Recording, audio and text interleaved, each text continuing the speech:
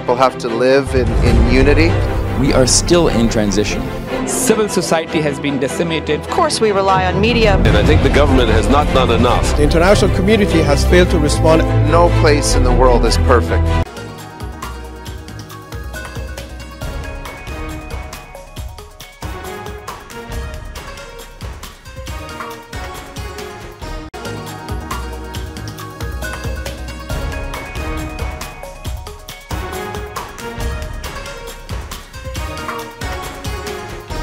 Hello viewers, I'm your host Pratiksha Mishra with another episode of South Asia Focus. Let's begin the show.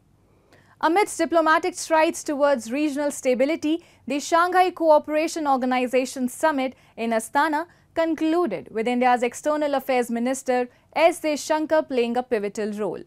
Engaging with key counterparts including China, Tajikistan, Russia and Belarus, S. Jaishankar echoed Prime Minister Narendra Modi's emphasis on prioritizing counter-terrorism efforts for safeguarding both regional and global peace. Take a look. The Shanghai Cooperation Organization Summit concluded in Astana with significant diplomatic strides towards enhancing regional stability and cooperation. Indian External Affairs Minister S. Jaishankar played a crucial role during the summit, engaging in talks with Chinese Foreign Minister Wang Yi and holding bilateral meetings with counterparts from Tajikistan, Russia and Belarus. Indian Prime Minister Narendra Modi's message, delivered by S. Jaishankar, reiterated the imperative of prioritizing counter-terrorism efforts to safeguard regional and global peace. We got a very strong position from SCO on this whole challenge of terrorism. And if you looked at the Prime Minister's remarks, our central thrust was that the primary purpose of SCO, the original purpose, was to combat terrorism and combat extremism. We therefore got an endorsement today very explicitly combating terrorism, all forms and manifestations, including cross-border terrorism, terror financing, harboring terrorists.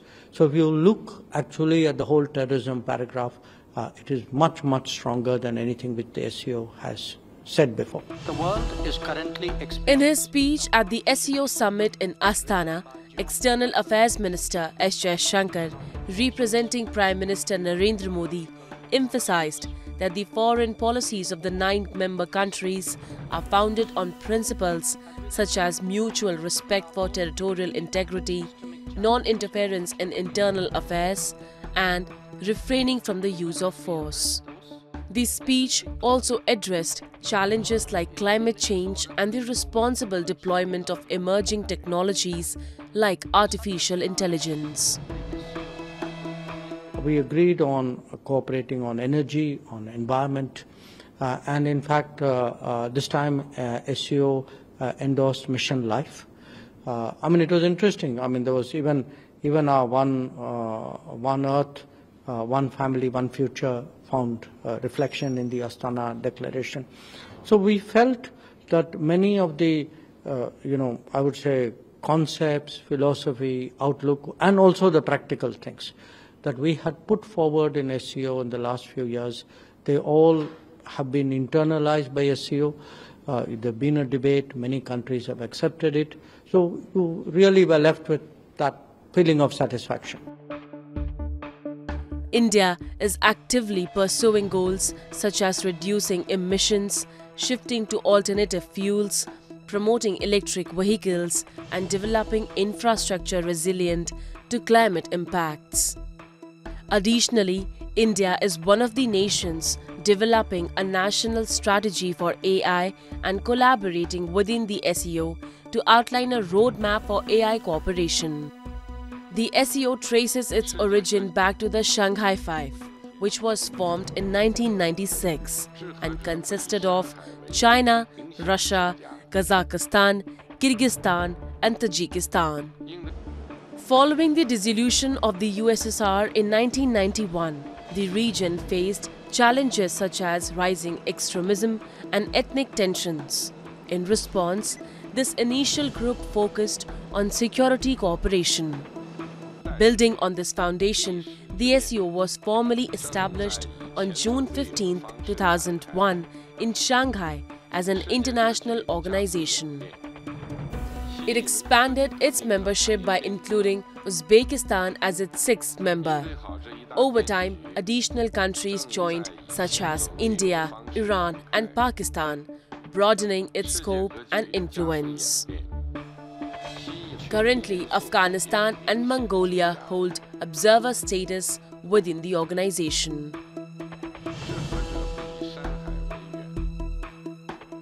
Residents of Pakistan-occupied Jammu and Kashmir are rallying for urgent road repairs due to decades of neglect by the administration, hindering access to the region's natural beauty. The poor road connectivity and unfulfilled promises of infrastructure development have sparked outcry among locals and leaders. During a press conference, local residents highlighted the issue, revealing a stark contrast between promised budget allocations and actual funds directed towards road maintenance. A report. In Pakistan-occupied Jammu and Kashmir, there is an abundance of natural beauty. But very few tourists and locals are able to reach these destinations. Poor road connectivity in the region is a major cause for this. For decades, the administration has been constantly neglecting infrastructure development in POJK. To make their voices heard, distressed residents and leaders held a press conference and demanded that the government repair these roads as soon as possible. Budget जो मौजूदा हुआ है 6 अरब रुपया इस वक्त महकमा शाहनात के लिए रखे गए। वजीर आजम जब बाल तशरीफ लाए, हम उनसे मिले, हमें उन्होंने ये गुजारिश की थी कि मुझे अगर वफाक ने बजट दिया तो जो बजट होगा उसमें आपकी जो स्कीम है या जो इसके लिए जो फंड्स है हम एलोकेशन करेंगे। वफाक ने जो हमारा नॉर्मल का बजट था वो तो पूरा जो बजट बुक ये बता रही है कि 44 अरब या 41 अरब जो था उसके मुताबिक तो इनके पास वो रिलीज या जो कुछ उन्होंने वो पेश कर दी है। लेकिन जो बजट बुक अब बता रही है उसमें आज के दिन तक हमारी सड़क के लिए कोई फंड्स एलोकेशन नहीं की। The sheer negligence of the administration can be seen in the recent budget allocation, wherein only 6 billion Pakistani rupees were allocated for the Highways Department out of a huge budget of 264 billion Pakistani rupees. Moreover, not a single rupee has been spent on the ill-fated road connecting Bagh, a prominent region of Pakistan-occupied Jammu and Kashmir. The poor condition of roads is not limited to Bagh alone. If one thinks the prime city of Muzaffarabad is any different, the potholes on every other meter of the road should dispel these doubts. Considering all these hardships, the demand for road restoration from the government seems justified in every sense. हमने इखलाकी अपनी तमाम जुदें हुकूमती इदारों के साथ, हुकूमत के साथ पूरी कर ली। हमने उन सबको एक एक करके कहा कि ये हमारा मसला है, इसके लिए आप कोई चीज़ करें। लेकिन बदकिस्मती ये है कि आज तक इसके लिए कोई बात। और एक और अलमिया दूसरा अलमिया ये है कि एक हमारा सुदर गली में 1 किलोमीटर सड़क जो थी वो आज से तकरीबन 3 साल पहले उसका टेंडर हुआ। और वो टेंडर होके रात जब उनका हम सोटाला गए हुए थे वहाँ, और उसके अलावा भी वहाँ अभी तक काम शुरू नहीं हो सका। Roads in Pakistan-occupied Jammu and Kashmir, no matter where they are located, have consistently suffered from deep-seated corruption within the administration. Residents highlight that even when some amount is spent on road infrastructure, the material used is of such poor quality that the roads get washed away in a single rain. In such a situation, the distressed public either protest or hold press conferences to make their demands heard at higher levels. But the stooge administration pays no heed to their clamoring voices. Time now for Asia This Week, the stories from across the continent. Dozens of men and women from Pakistan's minority Christian community staged a protest in Karachi against the death sentence awarded by a court to a Christian man over blasphemy charges. A court in the city of Sahiwal in Punjab province has sentenced a Christian man, Ehsan Shan Masih, to death for allegedly sharing blasphemous content on social media after a mob attacked on Christians last year. According to the Human Rights Commission of Pakistan, there have been numerous cases of baseless blasphemy accusations over the years, disproportionately affecting minority groups. Several incidents have resulted in deadly violence against individuals accused of blasphemy or their communities.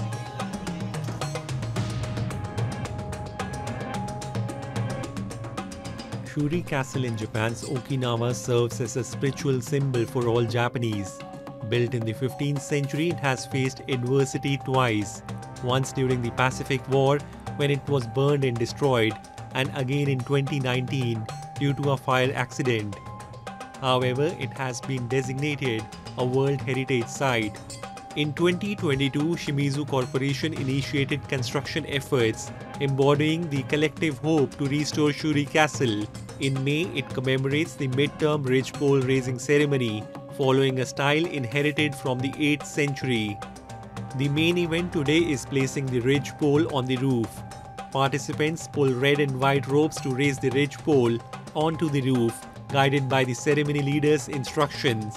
Relatives and designated individuals take part in pulling the ropes in sequence. The ridgepole represents the final component in completing the roof construction. Skilled individuals ascend to the roof's peak, strike wooden hammers to secure the ridgepole in place. This ceremony is conducted to pray for the successful completion of construction and the enduring safety of the castle and its inhabitants. 社寺建築の建物でこれだけ大規模なものというのはなかなかないので、節目のまた一日を刻めたことが非常に嬉しく思っております。出雲大社の60年の一度の建て替えですか。その他大城祭ですとか、全国各地で携わさせていただいておりますんで、そういった意味でいろんなところでやった知識、技術、そうしたものがどんどんと生かされて今に来ているのかなと思います。Shimizu Corporation is a prominent construction company specializing in both modern buildings and traditional Japanese wooden structures. Through their blend of modern and traditional technologies, they cater to the spiritual and emotional needs of the people, providing both security and cultural continuity. Russian President Vladimir Putin met Mohammad Mukhbir, the interim president of Iran, on the sidelines of the Shanghai Cooperation Organization Summit in Astana, the capital of Kazakhstan. Moscow and Tehran have been negotiating a comprehensive bilateral cooperation agreement, reflecting the unprecedented upswing in the bilateral ties.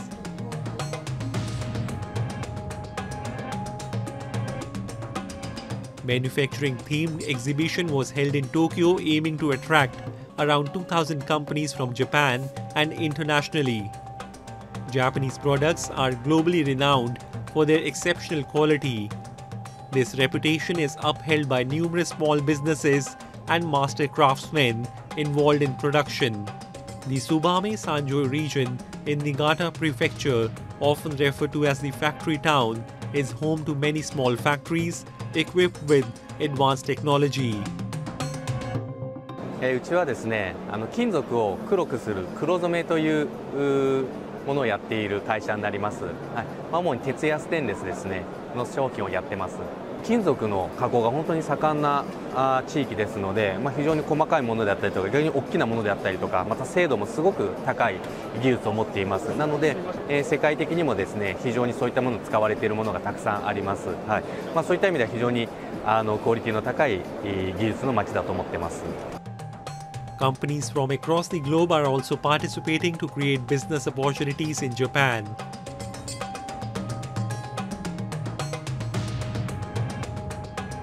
Sri Lankan President Ranil Wickremesinghe said Colombo will save $5 billion in interest owed to bilateral creditors as part of its debt restructuring process, adding that the funds will be used to boost dollar reserves and restore growth.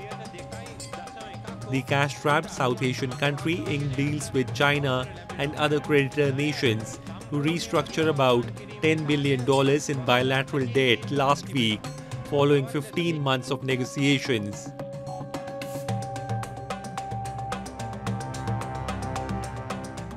Japan began circulating its first new banknotes in 20 years on July 3rd, featuring three-dimensional portraits of the founders of financial institutions and a women's university in an attempt to frustrate counterfeiters. The notes use printed patterns to generate holograms of the portraits facing different directions, depending on the angle of view, employing a new technology that Japan's National Printing Bureau says is the world's first for paper money. Let's now talk about the recent victory of the Indian cricket team in the T20 World Cup, which has sparked an outpouring of national pride and joy. Fans from every corner of the country came together in jubilation, waving flags and cheering their team's remarkable triumph. For many, this win represents more than just a sporting achievement. It's a moment of collective fulfillment after a 17-year wait. Take a look. The streets of India erupted in jubilation as the Indian cricket team clinched a thrilling victory over South Africa in the 2020 World Cup final, marking their second title in this format after a 17-year wait. Fans across the nation danced, waved flags and cheered loudly in celebration of their team's remarkable achievement. Upon their return to New Delhi, the victorious team received a hero's welcome, greeted by ecstatic fans who showered them with admiration and support. The T20 World Cup trophy, which had eluded India for nearly 2 decades, was finally back home. The head coach of the winning team, Rahul Dravid, visibly moved by the team's performance, expressed his immense pride and admiration for the players' resilience in challenging situations throughout the tournament. I have felt really short of words over the last few hours. I just could not be more prouder for this team. The way we've had to fight in difficult situations. And even today, I think it was a great testament to the fight in the team to lose 3 wickets in the first 6, to be in the kind of position we were in with 30 balls to go. But we never kept, the boys just kept fighting, they kept believing. In a country where cricket is often touted as the religion, India's glorious win was met with tears of joy from the players and enthusiastic fans, marking the team's first global title since the 2013 Champions Trophy. Indian Prime Minister Narendra Modi also extended his congratulations to the team, recognizing their victory as a moment of immense national pride. इस भव्य विजय के लिए सभी देशवासियों की तरफ से बहुत बहुत बधाई। आज 140 करोड़ देशवासी आपके इस शानदार प्रदर्शन के लिए गर्व अनुभव कर रहे हैं। In India, generations have grown up idolizing cricketing legends, cheering through victories and enduring disappointments together. For the passionate fans of Indian cricket, the victory was nothing short of a dream come true. इस जीत से पूरा देश गौरवान्वित है। भारतीय team को बहुत-बहुत धन्यवाद इस जीत के लिए। बहुत सालों से हम लोग तरस रहे थे, जो हमारी टीम ने हमको जीत दिलाई है, उस जीत के लिए हमारा देश बहुत खुश है। The T20 World Cup victory was not merely about winning a championship, it was about reclaiming glory on the global stage after a long wait.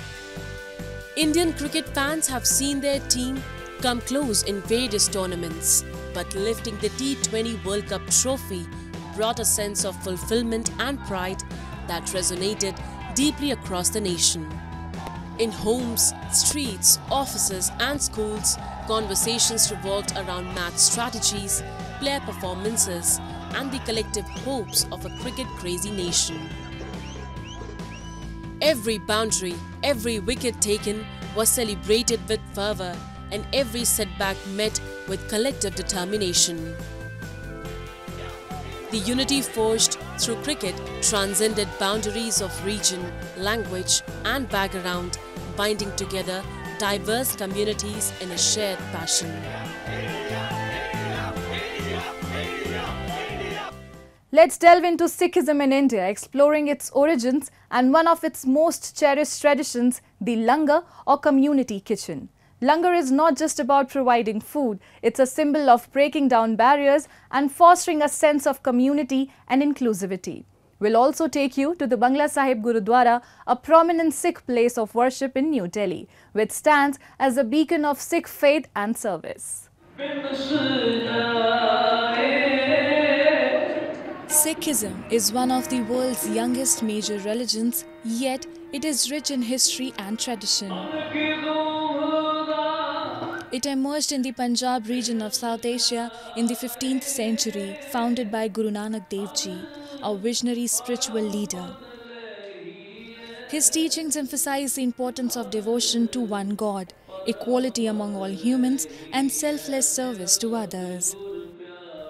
Guru Nanak's message resonated deeply with people from all walks of life, and he laid the foundation for Sikhism's core principles, which are enshrined in the Guru Granth Sahib, the holy scripture of the Sikhs.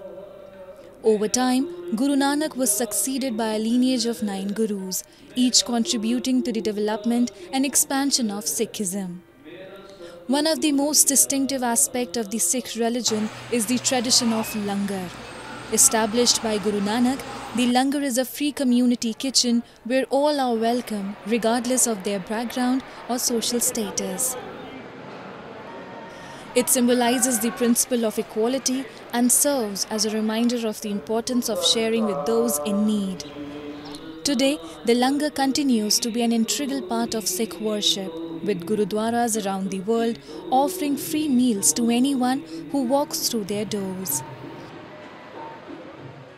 In a sprawling kitchen of Bangla Sahib Gurudwara in New Delhi, volunteers work tirelessly, chopping vegetables, stirring huge cauldrons of lentils, and kneading dough. It's a symphony of action and devotion fueled by the belief in equality and community. Langar is not just about feeding the hungry, it's about breaking barriers of caste, creed, and class. Here everyone is welcome and everyone eats together.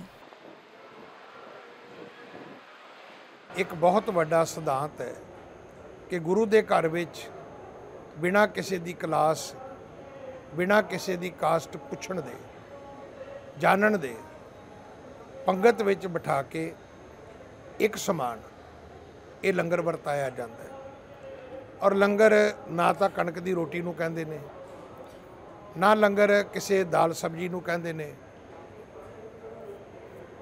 ਸਿੱਖ ਧਰਮ ਦੇ ਵਿੱਚ ਉਹ ਪਦਾਰਥ ਉਹ ਰਸੋਈ ਉਹ kitchen ਜਿਹੜੀ ਪਵਿੱਤਰਤਾ ਨਾਲ ਤਿਆਰ ਕੀਤੀ ਜਾਏ ਬਾਣੀ ਪੜ੍ਹਦੇ ਆ ਤੇ ਇੱਕ ਸਮਾਨ ਵਰਤਾਈ ਜਾਏ ਉਸ ਨੂੰ ਲੰਗਰ ਕਹਿੰਦੇ।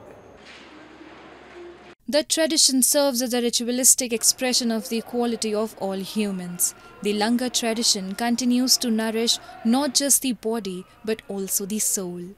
For in the spirit of langar, all are truly one. It's an amazing tradition, and I believe this should be shared all over the place. It's a really good initiative, and bringing the community together that much, it's really a nice thing. Yeah, and the food is delicious. I think it's a great tradition that they accept everyone to eat with, and especially like people who may not be able to eat any other way. I think it's great. The langar never stops, and on average, the community kitchen at Bangla Sahib typically feeds roughly 40,000 people a day for free. On religious holidays and weekends, this number goes up to 1 lakh. This incredible feat is made possible through donations and volunteers. Sikh community gives 10% of their earnings, which we call the swand, which is the basic of the Sikh religion as well, which is the message of our gurus as well, to give the swand to the needy places or the needy people. The spirit of langar also extends beyond the walls of the Gurudwara. Sikhs have a long history of stepping up during times of crisis.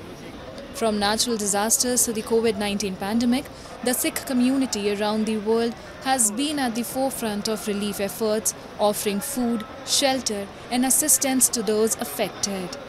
उस time इस तरह ਦਾ ਸੀ ਕਿ ਦੁਨੀਆ ਦੇ ਉੱਤੇ ਹਰ ਚੀਜ਼ ਬੰਦ ਹੋ ਗਈ ਸੀ ਤੇ ਜੇ ਇੱਕ ਬੰਦ ਨਹੀਂ ਹੋਇਆ ਤੇ ਆਦਮੀ ਨੂੰ ਭੁੱਖ ਲੱਗਣੀ ਨਹੀਂ ਬੰਦ ਹੋਈ ਜਿਹਦੇ ਵਿੱਚ ਅਸੀਂ ਇੱਕ ਦਿਨ ਦੇ ਵਿੱਚ ਇੱਕ ਟਾਈਮ 3.5 ਲੱਖ ਆਦਮੀਆਂ ਦਾ ਲੰਗਰ ਤਿਆਰ ਕਰਕੇ ਭੇਜਦੇ ਹੁੰਦੇ ਸੀ ਤੇ ਅਰਦਾਸ ਕਰਦੇ ਆ ਚਲੋ ਸਾਨੂੰ ਸੇਵਾ ਕਰਨ ਦਾ ਵਾਹਿਗੁਰੂ ਨੇ ਮੌਕਾ ਦਿੱਤਾ ਅਸੀਂ ਸੇਵਾ ਕੀਤੀ ਹੈ ਪਰ ਇਹੋ ਜਿਹਾ ਦੌਰ ਮੁੜ ਕੇ ਦੁਬਾਰਾ ਦੁਨੀਆ ਤੇ ਨਾ ਆਵੇ ਇਹੋ ਜਿਹੀ ਭਿਆਨਕ ਬਿਮਾਰੀ ਦੁਬਾਰਾ ਨਾ ਆਵੇ ਤਾਂ ਕਿ ਮੁੜ ਕੇ ਇਹੋ ਜਿਹਾ ਕੁਝ ਹੋਵੇ Volunteers often take to the streets, distributing food packets to the homeless and needy, embodying the Sikh principle of Sarbat da Bhala, the welfare of all. This spirit of giving is an important message that comes from 3 golden rules set by Guru Nanak Dev Ji, and that are Naam Japo, Kirat Karo and Vand Chakko, which means meditate on God's name, earn an honest living, and lastly, share what you possess, including food, wealth and wisdom.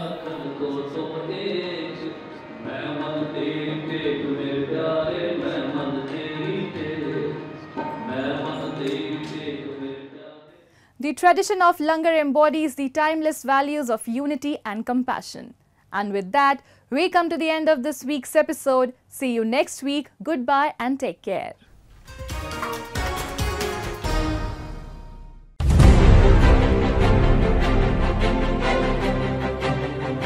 People have to live in unity. We are still in transition. Civil society has been decimated. Of course, we rely on media. And I think the government has not done enough. The international community has failed to respond. No place in the world is perfect.